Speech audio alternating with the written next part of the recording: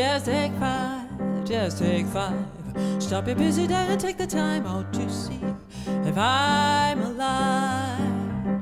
Though I'm going out of my way. Hi guys, Elizabeth Loninger here. Today I'm coming to you from my living room and I am joined by Walter Fischbacher, who is my husband, and he is also a pianist and all-around musician.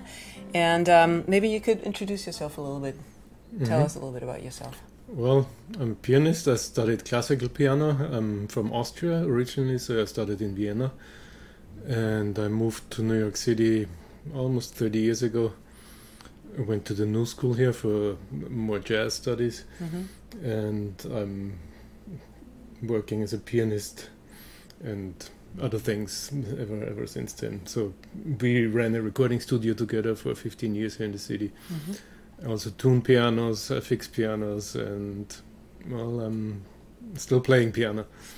But you also still do some mixing and mastering, I believe? I do. I was doing that as part of our recording studio, Lowfish Productions, and I still have a few clients from back there. But in recent years, you've built this business, which is one of the reasons why I wanted to have you on this channel here. You have been touring a lot with different musicians. Can you tell us a little bit about the concept behind that? Well, it all started out really booking stuff in Europe for my trio originally. Well, first I got a sideman gig with the Czech trumpet player László Décsi, and he was sort of my role model for the touring. When was that? When did you start? That was 2001. Ah, 2001. Yeah. Wow. So he had it set up. He had a van over there, a full PA, full backline. So we were traveling with the whole shebang, and we were doing all one-nighters for 1 month, setting up the PA every night, playing the gig, breaking it down, going to hotel and repeat. And that's pretty much my business model. And it took me a few years to build that up for myself. Since I'm from Austria, it's a little bit easier than, let's say, for American artists, because I have a home base over there. I do still have some contacts over there. So over time, I got a touring van over there. I got my own PA. I finally got my own backline, so I have drum set, I have a bass amp, everything you need. That certainly makes it easier. Yeah. When did you specifically start touring with singers, apart from me? I mean, we've been touring together for many, many years, but, bringing singers, because it seems like one of the main aspects of that touring thing with singers was that you were bringing singers over from the States, specifically from New York, to tour with you. When did that start? That's correct. That started in 2015, was the first non-family singer I brought on the road, Alita Moses. It's her name. She actually made it pretty big. She's touring with Jacob Collier right now and playing stadiums, so she's doing well. I'm actually glad her career took off. So yeah, it took me about 10 years to build up my infrastructure there, and also most important thing, I work with different booking agents over there, and one of them, Jiří Švéda in Czech Republic. He's the driving force behind it, I could say. So he usually books at least 2 weeks solid that you could use as an anchor, and then I try. That's only Czech Republic, and then I try to book around that with my own contacts, and I have 2 other booking agents that book the rest of Europe. So you had a booking agent in Austria, I think. And also in Germany? Peter Wagner in Austria, and recently I hooked up with a new booking agent, Alexander Agency, out of Cologne. So we're all working together and creating a patchwork of a schedule that in the end usually works out. So it sounds like, and of course that's a leading question because I know what it's like, but for the benefit of you guys watching this, it sounds like the schedule is pretty packed. Do you play every night? Do you have days off? How does that work out? Well, to give you an idea, the upcoming tour, which starts actually in 5 days with Lauren Henderson, We play 29 shows in 28 days, and it's all one-nighters. So yeah, it's pretty dense. Yeah. It's pretty dense. And for two reasons. First, foremost, the financial reason. If you have a day off, it costs money.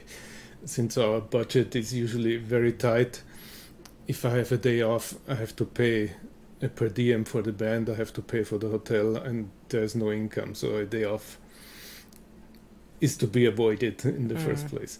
Mm-hmm. Sometimes it's nice to take a day off. But the second reason, I actually like to play every day because you keep the flow going. Mm-hmm. If you play 15 shows, you have one day off, the next show feels like you haven't played for a week, for me at least. Mm-hmm. So it keeps the musical flow going also. Mm-hmm. Of course, it's easier for instrumentalists to say that, I'm aware. For singers, it might be harder because they have longer recovery time than instrumentalists. Mm-hmm. But yeah, that's how it goes. Mm-hmm. So what does a day-to-day routine look like when you're on the road? Like, start us off in the morning. Mm-hmm. Well, it's mostly determined by how much we have to travel, how far the distance is to the next gig. And who does the driving? Me.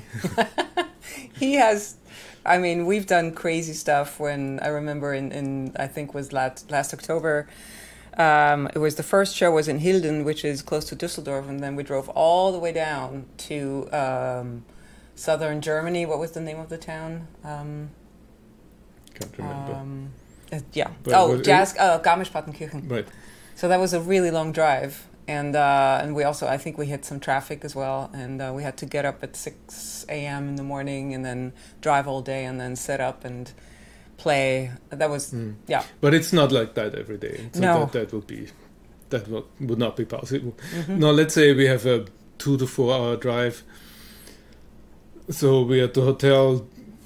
Sometimes we pack the equipment the day before, sometimes not. So then we have to go to the venue, pack up the stuff, which is the whole PA, backline instruments, everything. So it's a whole band full of equipment. So you're also bringing subwoofers? Yes, we also bring subwoofers.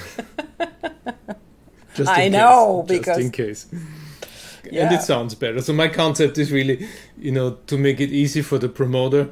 He saves usually on the sound guy. He doesn't have to rent a PA, so it's better for the promoter. In most cases, it's also better for us because we know exactly what kind of sound we get. Yeah. We know our equipment, and usually it's faster too. So back to the daily routine. So we get up, have breakfast. Depending how far they drive, we get in the car. Usually we try to get to the hotel first, see how the accommodation is, just to make sure everybody got his room. So if we do that after the gig and it's late night and no one's around, it's bad news. So as an organizer, I have to make sure accommodation is right. Mm-hmm. Well, then we go to the venue whenever it's possible to get in there, set up our equipment, do a quick sound check.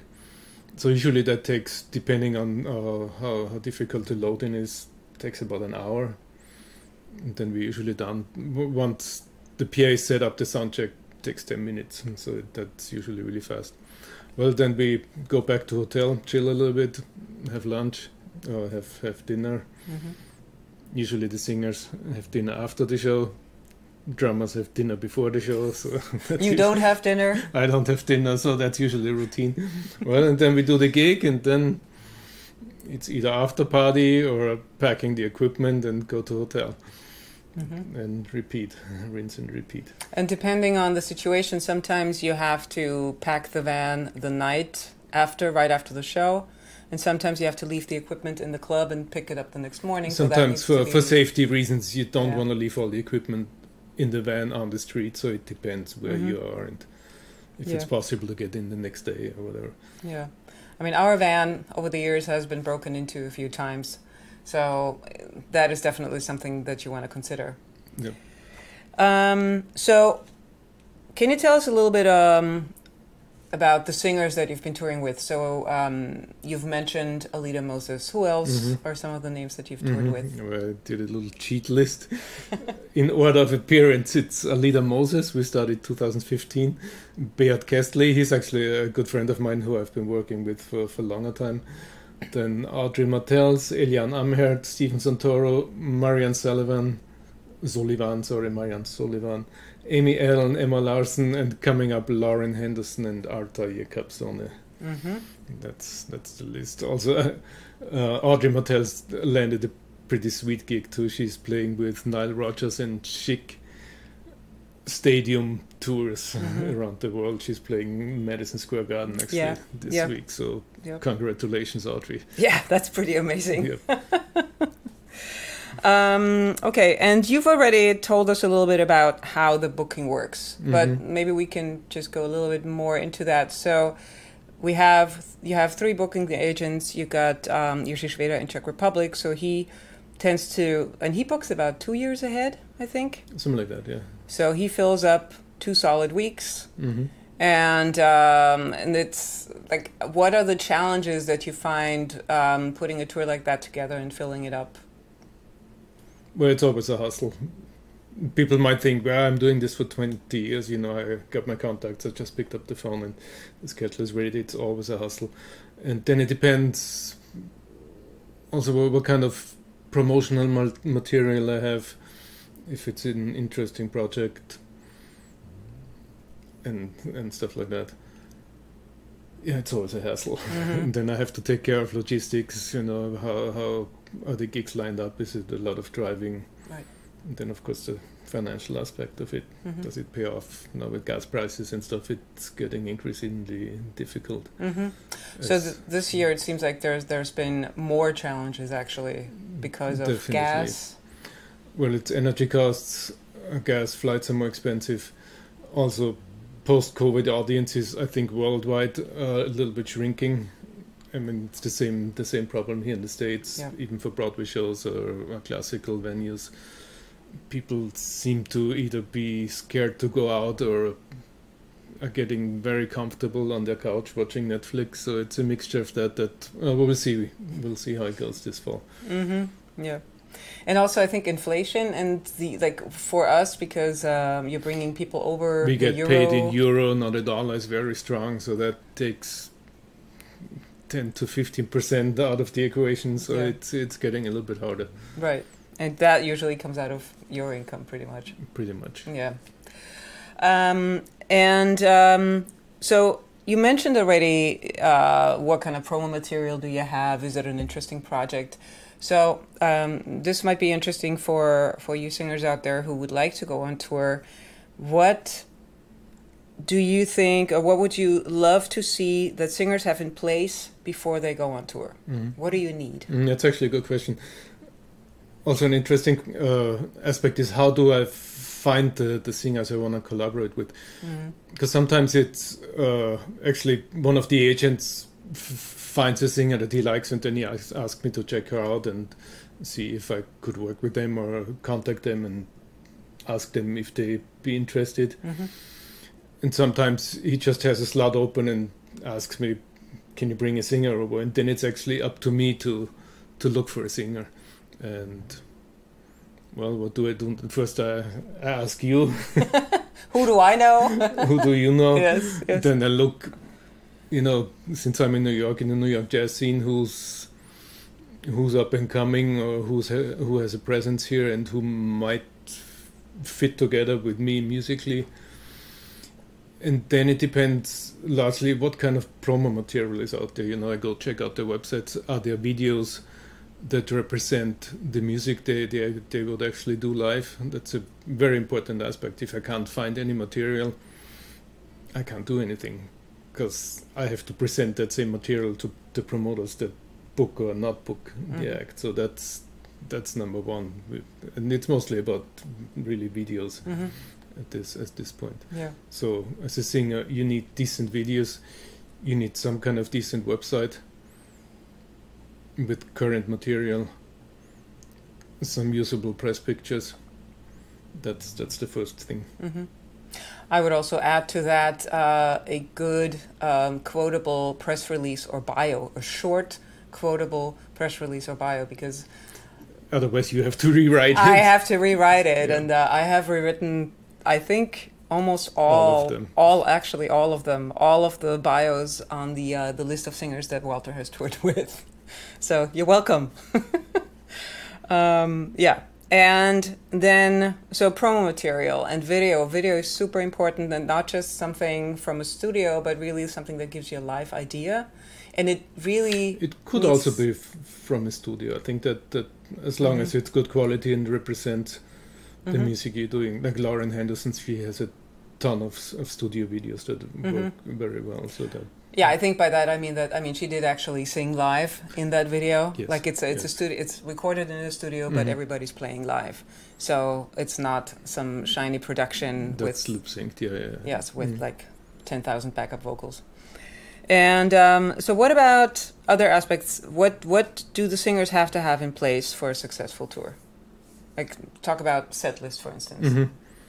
I mean, what makes it easy for me or for every musician involved, if you get a somewhat precise set list, let's say, we usually need 12 to 14 songs, probably, if you have a list of 20 songs, so that gives us something extra. Have decent charts and, if possible, recordings of the arrangements you want to do. That's the three things. And my personal pet peeve is don't give me a link to Spotify. That's a new one. That's a new one I've heard you complain about, yeah. Yeah, that's usually what I get. I don't have a Spotify account. If I'm on the road and want to listen to the example, let's say I'm on tour with another band and then I have a tour coming up with that singer, I'm sitting in the van, Spotify is not working, I don't have international roaming that's fast enough, so I can't listen to. So, prepare some kind of Dropbox or Google Drive link or something with MP3s of your sound examples, decent PDFs, and a set list that exists of the songs we actually do, and not 20 extra songs that might or not, make it very precise. That makes everybody's life easier. And what about considering the shape of a concert? Like, would you prefer that a singer has an idea of like the beginning, a middle, and an end of a concert, meaning that it's not just all ballads and it's not just all mid-tempo That will definitely tunes, help. That will help. I mean, usually we figure that out in the rehearsal together to find some how you say, some arch that would work. Exactly. Yep. And what about merch, CDs? We're still selling CDs, believe it or not. It's getting less and less by the year, but yeah, that's the only thing you can sell. We tried download cards, we tried memory sticks. They don't really sell. So CDs still sell. T-shirts. Sometimes. Underwear. Well, you have underwear. I don't sell whatever underwear. works. But it's usually still CDs. So yeah. The singers usually bring CDs, and we, try to sell it. Let's talk a little bit about high points and low points when you're on the tour. I mean, when you're on the road and you play every day and you're traveling every day, lots of things happen. Some things are really, really great, and some things are not so great. And so tell me a little bit about highlights. Like, what are some moments that you even when you think back on touring, you think about these moments, or what is it that you really enjoy? What are the moments that you really enjoy when you're touring? I mean, mostly it's about making the music together, obviously. We're not doing it for the money, or at least not in the first place. So if you have a good show with a good audience, it's a good moment. It can be a small show, it can be a big show. If you have an appreciative audience and they really like it, and after the show they come up and say, well, this changed my life, or whatever. People really do that. That's what I live for, and I think everybody in the band. Of course, then there's big shiny concerts. I mean, our biggest one was with Audrey Martel in Sono in Brno, and we opened for Lazzo Deci. We had 700 people there, big stage, big sound, big lights. That was nice, of course. But I enjoy even smaller concerts, even in the living room setting. If people are really excited, it's the same fun for me. But the darker moments, I mean, usually if you tour longer than 2 weeks, after 2 weeks, it usually gets dicey. You get on each other's nerves if you see each other for 10 hours a day or more. But since I know the band very well, so I know it's usually Peter Dvorsky and on bass and Ulf Stricker on drums, or Alex Bernard on drums. I've toured with them for years, and we've spent countless hours on the bus, so I know them very well, and I know how to say, we know each other's boundaries very well. So if one gets annoyed or one needs some space, everybody knows and respects that. So even in tense moments, actually, we were doing pretty well. Because you've been through these moments together over and over and over again, right? Mm-hmm. And so you were talking about some shiny concerts, like when you have, does having a beautiful hotel room make up for a shitty concert, or but like you get like a beautiful dinner and then the concert is kind of meh, but the dinner was nice, like it might make up, yes sometimes, usually. Of course. During when we were preparing, we were talking about a performance at Schloss Elmau. It wasn't a shitty concert, I have to well, we're not. No, but the hotel Schloss Elmau is where the G7 meets, and they spend an incredible amount of money on whatever. So we were booked there with Audrey Martels, and they actually gave me a suite with a grand piano as a room for the night. So that was pretty sweet. That's definitely pretty sweet. And then the pool in the morning and this and that, and and the sauna with the view of the Alps, and that was something else.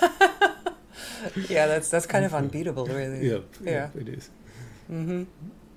That's kind of nice. And so when you're on the road, sometimes also things happen that you really hope will never ever happen again. Yeah, one sticks out, of course. It was I guess I'm allowed to say that, because it was I think she posted about it on Facebook. It was Amy Allen.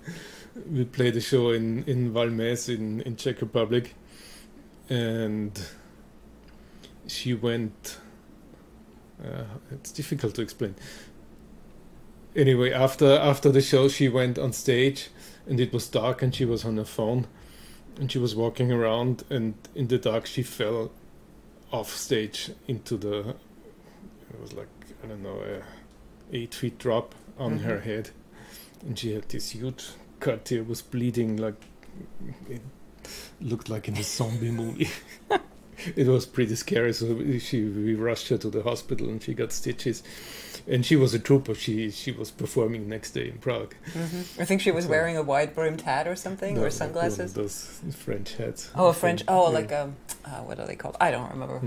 So it ended well, but that was pretty scary. Yeah, I've performed on that stage. That's a difficult thing to navigate, and it's hard to see. Yep. So Amy, we're glad you're okay. So, okay, and you mentioned already that later, actually next week, you're going to start touring with Lauren Henderson. So what else is in store for you the next few months, and also for 2023? Well, the bigger thing is I got that gig with Lazzo Deci that I used to do 20 years ago. I got this one back, so he tours about 4 months out of the year. How old is he? 84. He's 84. Going on 85, so I wish him a long life. So that's my main gig over there, and everything else I shuffle around his dates. So in this fall, just to give you an idea, so we're touring with Lauren for a month, and then right back to back Lazzo starts. That schedule is not filled up completely, but it's going to be about 2 months, probably 40 to 50 shows in those 2 months. And then Lauren's going to be back for another 5 gigs in December. And then, actually, for the first time in 8 years, I'm doing my own trio again. It's going to be a project with Beatles covers. It's actually all in the can now. Already the LP is coming out in CD, and it's going to be released 2 or 3 weeks in March 23. So that's my next big thing. And of course, with you and Steve Clark before that, we do it. With bassist Steve Clark, we're going to do a show, a tour. February. Starting on February 10th, I think. And also Arta. When are you performing with Arta? Arta is coming. Arta Capsona is coming over for 2 weeks, actually, in between Lazza's tours. I have to sub out Lazza's tour for Arta. That's right. She's gonna come in October. We start October 17th in Vienna, at Jazzland in Vienna. Yeah. So, and going back to your new project, your CD, the Beatles one. What's it called? Fischbacher plays the Beatles. Yay, Fischbacher! Straightforward. It's like snakes on the plane. Fischbacher plays the Beatles. You know what you get. You know what you get, yes, but you don't know what it sounds like because you did. Right. That was last winter. We tend to go to our secret island that I tell nobody about, and Walter actually arranged the entire album within a week, pretty much. I think it was a week. A bit longer, 2 weeks. No, yeah. No, it was pretty fast. It was pretty fast. And then you recorded it at Ulf's studio in Germany, and with Peter. So it's Peter Dworsky, right, and Ulf Stricke. And so when you're releasing it, I think you're doing singles. When are they coming out? Yeah, I do 2 singles prior to the whole album release. They come out mid-February and beginning of March. Then the album comes out 2 weeks prior to the tour, and the tour starts mid-March. We'll put the exact dates in the description of this video. And also where you can then listen to it. You're going to release it online? Yeah, it's going to be on all platforms, the usual. And you're doing CDs and vinyl? I'm doing CD and vinyl. Yeah. The vinyls, I mean, it looks amazing. Yes. I hope I get it in time. It's very... As some of you might know, it's very difficult to actually get the vinyl. They have a turnaround of 8 months or something, and through some back channels I got in, hopefully I get it earlier. We'll see. Yeah, we'll see. So hopefully there will be much more on that, and much more concerts and tours with that project, because I mean it's a gorgeous project. I've heard a lot of it, and you can actually listen to some of it on Walter's YouTube channel. He's got a few videos on there. And how can they find your YouTube channel? Best is to go to my website, walterfischbacher.com, and there's all sorts of links up there. So here's the link to his website, and then in the description I'm also going to link directly to his YouTube channel. Anything you want to add to your adventure of touring with singers as a final message? Keep on swinging. Keep on swinging. All right, guys. On that note, I hope you had fun watching this, and I hope you're getting something out of this, and see me next time again here on this channel with some new content. In the meantime, please also visit vocalmusician.org for our courses, and we'll see you next time. Thanks for watching.